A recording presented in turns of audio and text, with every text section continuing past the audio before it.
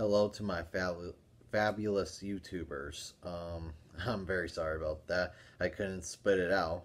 Um, I thought I'd just do a nice little ranking, actually. Even though I was not anticipating this, I wanted to kind of review these movies before doing a ranking. But honestly, I'm really in the mood to rank the movies. So let's just go ahead and just get started here. And this is going to be a surprise. It's not Halloween. And I know you're probably thinking it's going to be Halloween, but nope. I am going to do Nightmare on Elm Street, which is a franchise that I always liked a lot back in the day, and I still really love the franchise. But my opinions on the franchise has kind of changed over the years, so I thought I'd just give you quick little thoughts about them, and I'll probably will do full-on reviews of them down the road. I promise you guys that, but for now, I figure let's go ahead and just rank these movies based on my feelings right now. So let's go ahead and get it started here. And before we start doing this, I want to let you know that I don't own the remake. I don't own the remake, so it would be a little weird to. It would be a little too disrespectful how to rank that, but let's just go ahead and get through the list and we'll go from there. What is the worst Nightmare on Elm Street out there? And this one is not going to be a surprise because I'm pretty sure everyone can agree that this one is, pretty bad. That is Freddy's Dead, The Final Nightmare. Um, yeah, this movie is just, oh my god, what if this really would have been the last of the franchise? What a really would have ended by a whimper.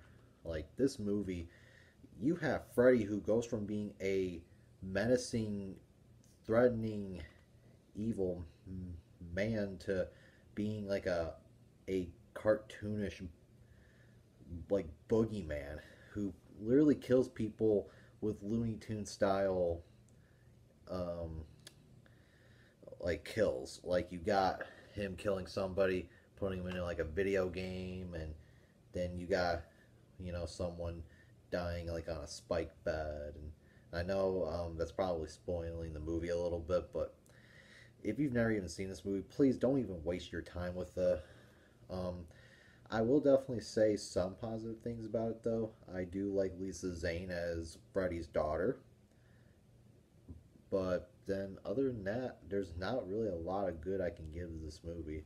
It's just a piece of shit, honestly. Yeah, so that is my number 9. And number 8, I decided to go with Nightmare on Elm Street 5, The Dream Child. Now, this one is really one movie I can never get into. I really never liked this movie.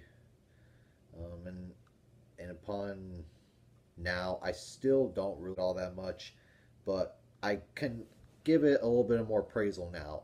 What I love about the movie is that I love the whole tone of the movie. I love the atmosphere. It really has like that gothic, like film noir type of feel. But I really don't like Freddy in it. Like, you really have this movie that really feels like, a movie that can be really terrifying to watch, but then when Freddy comes around, he kind of just ruins the feel of the movie. He's just way too comedic. And this is really when Freddy was becoming way too kind of like jokey. He's not, scary at all. However, there are a lot of good kills in this movie, but they could have been a lot better if the MPAA did not butcher this movie. And this is the only film of the franchise that had a battle with the MPAA, which is really, really weird to me. But yeah, Nightmare on Elm Street 5, it's I would definitely say it's way better than Freddy's Dead, but that's not really saying a whole lot. This is really a movie that I do try to kind of avoid. Like, if I'm gonna watch these movies, I don't really like to think about Nightmare on Elm Street 5, so there's that. Now at number 7 would be the remake, to be totally honest. I first saw it back in 2010. I really despised it. And why did I despise it? for the simple fact it's a classic movie that did not need a remake. Um, I just did not get why. Like, come on, New Line, are you serious? But now that I've looked back at it after all these years, the years have passed. I do praise Jackie Earl Haley. He actually was a pretty good Freddy. I'm not gonna lie about that. But I really did not like Rooney Mara as the main, girl. She, is a actress you cannot respect as a horror fan because she hated the movie so much that she just trashed the movie. She trashed the whole genre, trashed the fans, and I don't feel like you can't respect an actress who doesn't like what you like. So, yeah, I think the remake, it's definitely, a remake to avoid. But if you had to choose between the remake or the original, just go watch the original. It's way better. Number six, this one's gonna surprise a lot of you. It's a good movie, but it's just my personal opinion, and that is Wes Craven's New Nightmare. The reason why I have it this low on the list, why is it? Everyone I know thinks this is like the third best of the franchise, or it's a return to form, and it is a return to form. I am going to admit to that. It is a return to form, but the reason why I don't rank this very high is that it's not really a go-to Nightmare on Elm Street to me. It's the film of the series that ignores all the movies. Like, it's set in reality. You got Heather Langenkamp playing as herself, and then this like demon creature thing, kind of like takes transition as Freddy into Wes Craven's mind, like thinking of like a more demonish type of Freddy, and I do like that. But like I said, it's just not a go-to Nightmare on Elm Street movie to me. Like, it's set way too much in the daytime.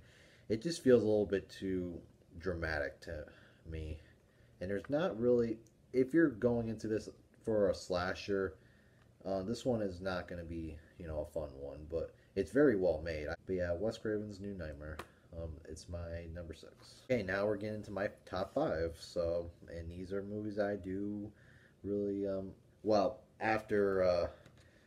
this one is the first one I really do like. Just the last 3 I really did not like. So, and at number 5 is Nightmare on Elm Street 4, The Dream Master. This is probably the most nostalgic Nightmare on Elm Street to me because I watched this one quite a bit when I was younger. It's definitely got an MTV feel. This came out when Freddy really became an icon. Some decent kills. I think Alice is a great final girl. But my problem with this movie is that I think if you watch it now, more grown up, it doesn't really hold up as well because like you do realize that this is really where Freddy started becoming much more comedic.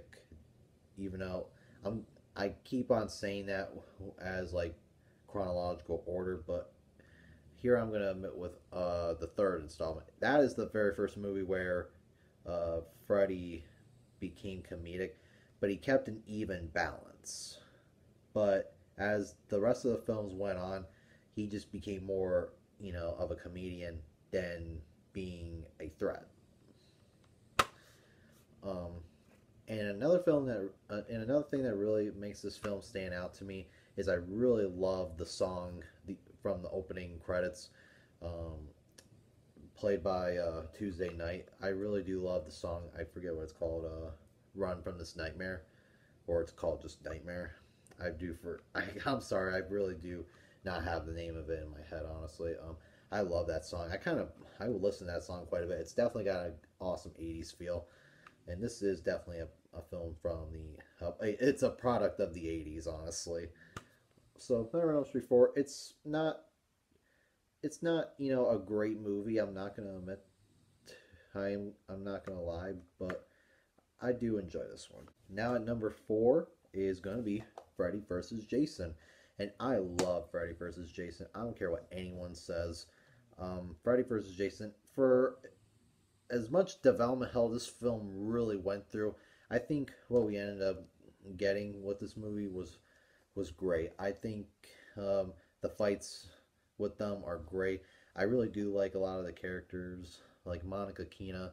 She's a great final girl. Jason Ritter is awesome as well. I just don't like Jason in it. I really don't like Ken Kersinger as Jason. He's not. He just plays the character as just being nothing but a brainless zombie. I don't like that.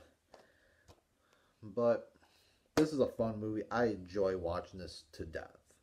So I highly recommend Freddy vs. Jason. And then at number 3, I'm going to give it to Nightmare on Elm Street 2, Freddy's Revenge. Um, I do love this movie. I've always really liked this movie. I think it's definitely the most, um, dark. It's the darkest movie of the franchise.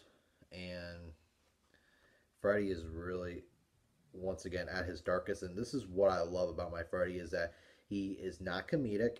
He's just, very, evil. And I know this movie has gained a cult following from the gay community because of the gay undertones. And I never noticed that until seeing the Never Sleep Again documentary.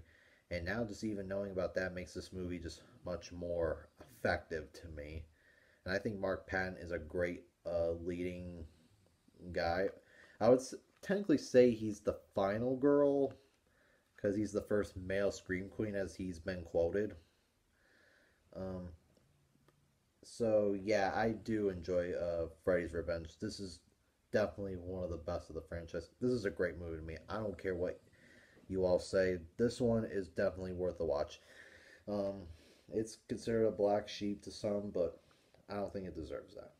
And it was really tough for me to really kind of rank my last two favorites, but I'm gonna give it to the original.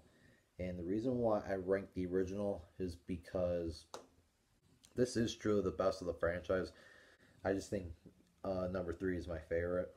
But the original classic, Freddy is just, a great character. Heather Langenkamp is a great final girl. You got John Saxon as her father, Johnny Depp in his very first role. This is just a movie that is timeless. It is timeless, like Halloween. And then Dream Warriors is my favorite. And this is, the one I watched the most. It, has the best, plot of the whole franchise because I just love the fact that, these kids, they're scared of Freddy and we're thinking, you know what, we're going to fight back. Let's use our dream power to stop Freddy. That is just a great idea that it's the best idea that the series has ever did. And I love that. Oh, my favorite. And I don't care. This one's my favorite. And that is it, you guys. Sorry that the last two I kind of just went through really quick. My camera's about to run out, so I just want to get through that really quick. But I do love these two. And again, I'm going to give full-on reviews of these. So, thank you all for watching. This is my Nightmare on Elm Street ranking. And hit that thumbs up, like, and subscribe, and I'm going to catch you later.